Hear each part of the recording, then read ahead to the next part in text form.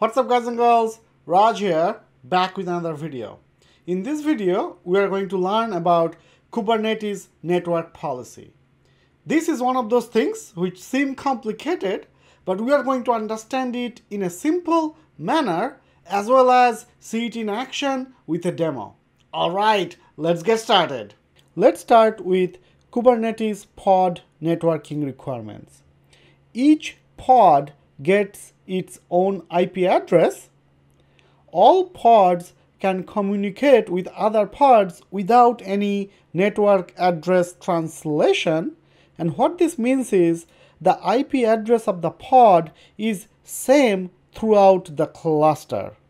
So if you have two namespaces in your cluster, namespace 1 and namespace 2, and you have some pods running in each of those namespaces, so one pod from namespace 1 can ping the other pod in namespace 2 using the IP address directly. It doesn't need to translate the address. And it doesn't matter whether these two pods are running in two different worker nodes. Throughout the whole cluster, the pods will have the same IP address. So expanding this to a more real-world scenario, let's say in your Kubernetes cluster, you have two applications running in two different namespaces, app A and app B. You also have a namespace for database where you are running some pods for your Redis database. Remember, by default, all the communication between all these pods are allowed. So both the pods for app A and app B will be able to reach the pods running in namespace database.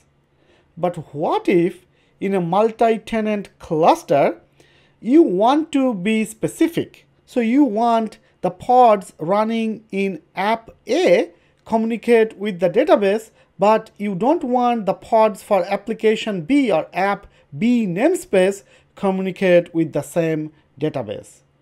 So this is what you achieve using Kubernetes network policies. Using network policies, you can control traffic flow at the IP address or port level, which is OSI layer 3 or 4 in between these pods. So this is great for multi-tenant cluster, where in the same cluster you are running multiple applications, or you are sharing the same cluster for development, test, and production. So let's jump into the demo. So I have a EKS cluster running, and if I run kubectl get pods -a, which is gonna show us all the pods running in my cluster, so you can see there are three namespaces, namespace A, namespace B, and namespace C that I created outside of the default namespaces. And you can see there is one pod running in each namespace. So if I run the command kubectl get pods -a -o space wide, this is gonna show us the IP address of the pods. For each pod running within namespace A, B, and C, we have the IP addresses. So let's try to ping these pods from each other. So let's say we want to ping the pod running in namespace B from the pod running in namespace A. So the command we will run is kubectl -n for namespace, namespace -a, and then this exec part means whatever command we are going to put at the end will be executed from inside this pod. So it will be executed from inside the pod this test 8455-qvqfn, which is the name of the pod in namespace A. And what is the command it is going to execute? It is going to execute the command at the end, which is curl and then an IP address. This IP address is actually the IP address of the pod running in namespace B. So basically, we are trying to reach to the pod running in namespace B from the pod running in namespace A. And as you can see from the output, it gets a response back. All these pods are running Nginx container, so it gets the standard Nginx response. Similarly, we can ping the same pod running in namespace B from namespace C. So the pod ending with H4VDW is actually the name of the pod running in namespace C, and the IP address is same, which is the pod running in namespace B. So if we map this out in our previous diagram, so we have three namespaces, namespace A, B, and C, and now I have put the actual pod in each of them with the actual IP addresses that we got from running our kubectl commands. I have also shown the label for namespace A, which is myspace:namespace A, and the label for the pod running in namespace B, which is environment:test. So the objective of Kubernetes Network Policy will be namespace B pod should be allowing traffic from namespace A, but the traffic from namespace C should not be allowed. And this is the command to see the labels for namespace. So I'm running kubectl describe namespace space namespace -a, and you can see the label is myspace equals to namespace A. So what will be the network policy? So this is the actual network policy. The kind network policy signifies that this is a manifest for network policy. Under metadata, name is just the name for this network policy, but more importantly, the namespace, namespace-b, and under spec, the pod selector with match label environment:test signifies that this network policy is implemented for the pods with the label environment:test within the namespace, namespace-b. Under policy types, you have two options. Ingress is to control the incoming traffic into this pod.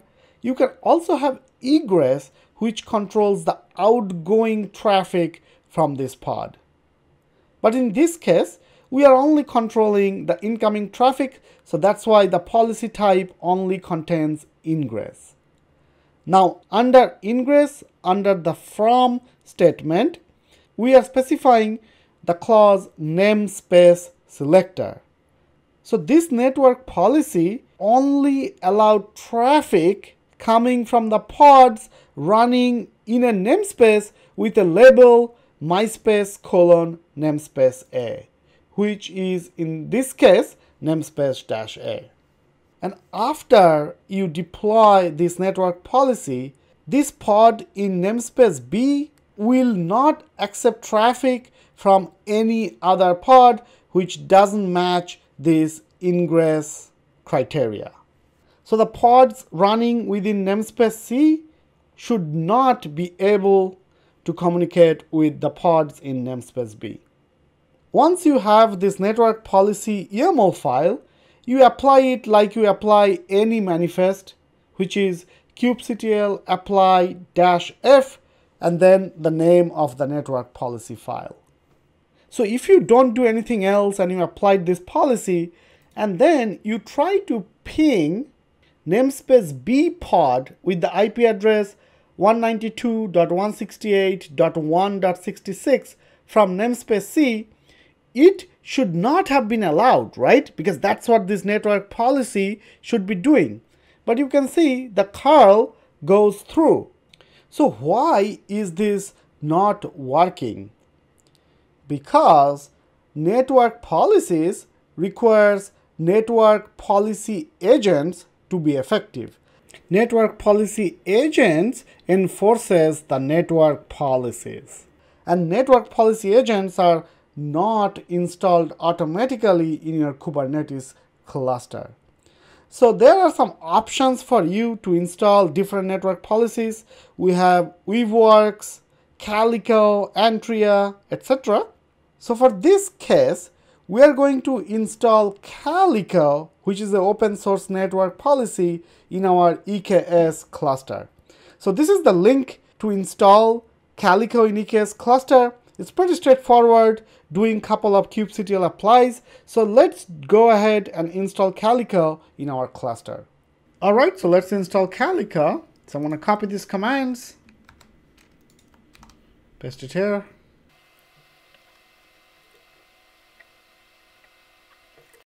All right, so the Calico is installed. All right, now that Calico is installed in our cluster, let's test out if this works. So now we are going to call from namespace A pod to namespace B pod, and this should be allowed as per the network policy. Okay, so we are calling namespace A to namespace B pod IP address. Nice, so this is working. Now the moment of truth. Now let's try to call from namespace C pod to the same namespace B pod, and this time it should fail. All right, here we go, from namespace C pod to namespace B pod IP address. And as you can see, we did not get any response back. It is still hanging, and that means our network policy along with Calico is working. There are a couple of other options to restrict traffic. So we learned about restricting traffic using namespace. You can also restrict or allow traffic using IP address block and also using the labels in the pod. So on the network policy on the left, mention there is a dash in front of all these selectors. That means these conditions are working as OR. So whenever one of these conditions is true for the incoming traffic, the traffic will go through. In contrast, on the network policy document on the right, you will see there are no dash in front of namespace selector or the pod selector. So these are working as AND condition. All these three conditions needs to be satisfied for the traffic to go in. So these are the two main ways that you will use network policies, but beyond that, you can also use port in Ingress and Egress. So let's take a look from the Kubernetes documentation. So in this sample network policy, under policy types, you can see we have dash egress in addition to dash ingress. So under ingress, one thing to note is it's also controlling traffic in a specific port. So not only it has to match one of these conditions for the incoming traffic, but the incoming traffic should be coming within this port, else it will not be allowed. And under egress, this controls the outgoing traffic. So this to and then IP block CIDR means any pod where you are applying this network policy to, in this case the pods within the default namespace with the role DB, will only be able to connect or reach out to the pods within the IP address of this CIDR block, and the outgoing connecting traffic should be directed to the port 5978. Note that whatever traffic is allowed by the ingress rule and coming to the pod is allowed to go back out. That is not controlled by this egress rule. This egress rule only applies for the connection initiated from this pod where this network policy is being applied to. I have saved the sample network policy that I covered in this demo in my GitHub repository, so feel free to grab it and test it out. Just a little plug, if you are interested in learning Kubernetes and container with Amazon EKS, Fargate with DevOps, feel free to check out my Udemy course. It has pretty high rating and some very good reviews. It starts with simple container concepts and then goes to basic Kubernetes, then to advanced Kubernetes, and then dives deep into EKS concepts and then how to implement applications on Kubernetes using DevOps. Alright guys and girls, that's the video. If you found this video helpful, if you learned something new from this video, please click that like button. Smash it if that's something you are into. Each like really helps this channel grow. YouTube algorithm recommends this video to other viewers when you click the like button. Also, click subscribe if you are not subscribed. Ask me any questions in the comment section. Let me know what other Kubernetes videos you want me to make. Alright guys and girls, that's it for this video. I'll see you in the next one. Bye.